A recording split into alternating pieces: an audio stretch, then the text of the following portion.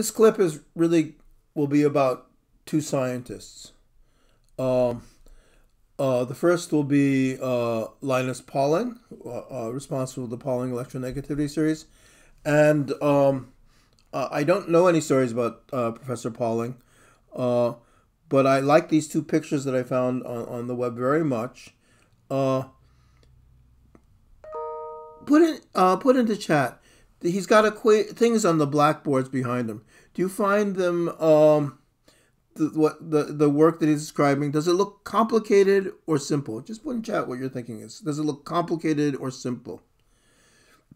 I mean, of course, it's science. To my eyes, I'm looking at the one on the left: potassium, calcium, scandium, titanium. It's just the fourth row of the periodic table. To me, as a chemist, it feels simple.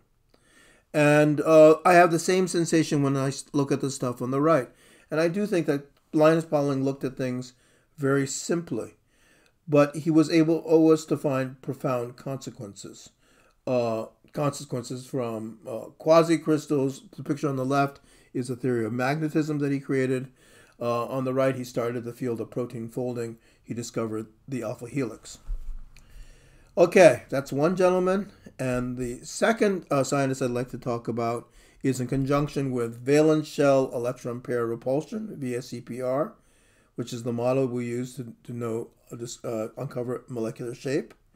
And the scientist I'd like to talk about is Larry Bartell, who is not the scientist who made valence shell electron pair repulsion theory. He's the scientist who discovered in the 1960s that valence shell electron pair repulsion doesn't have anything really to do with electron pair repulsion. And it has everything to do with a theory called MO theory, molecular orbital theory, which therefore is going to be one of the major topics in the last portion of this course.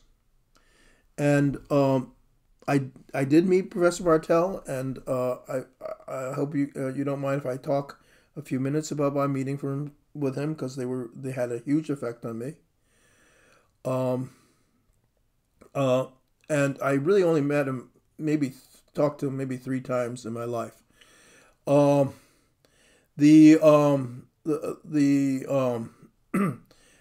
was a young assistant professor at the University of Michigan. Larry Bartell was the great chemist in the department, and I had just been informed by the chair of the department that it looked like I would not be getting tenure.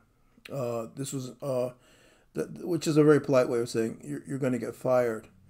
And I wasn't quite sure what to do, but I did have one thing that I could do. I was able to ask for who I would like to be the chair of my tenure committee at University of Michigan.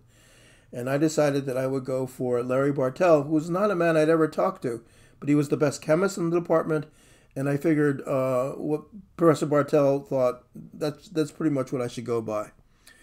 And he then organized the letters and everything of my tenure review, and I did get tenure, and I owe it entirely to Dr. Bartell. He had a tremendous impish side to him, and the second meeting I had with him then was in the middle of my tenure review. He knew that I knew that he was the chair of my committee, and he said to me. He had 2 tickets to at the 50-yard line for a Michigan football game, and would I like to go with him? And I said yeah. And then we're at this football game, beautiful fall day, and at halftime he says to me, he knows some thermodynamic paradoxes, and would I like to hear them? No way I want to hear thermodynamic paradoxes. And certainly not at halftime in a football game. So what did I say to him? Put in chat. What did I say to him? Dr. Bartell, I would love to hear some thermodynamic paradoxes. So then he told me told me a thermodynamic paradox. And there I was. Everyone's having a great time and relaxed. It's a beautiful fall day. And I'm just like, what's the answer to this paradox? And so I found that first answer, and then he gave me a second paradox. Oh my gosh, yes, I want to hear another paradox. And I remember answering that one, and he was just playing with me. he had probably already, yeah, obviously, he had already made my mind up that I was okay and that he would like me to stay at Michigan.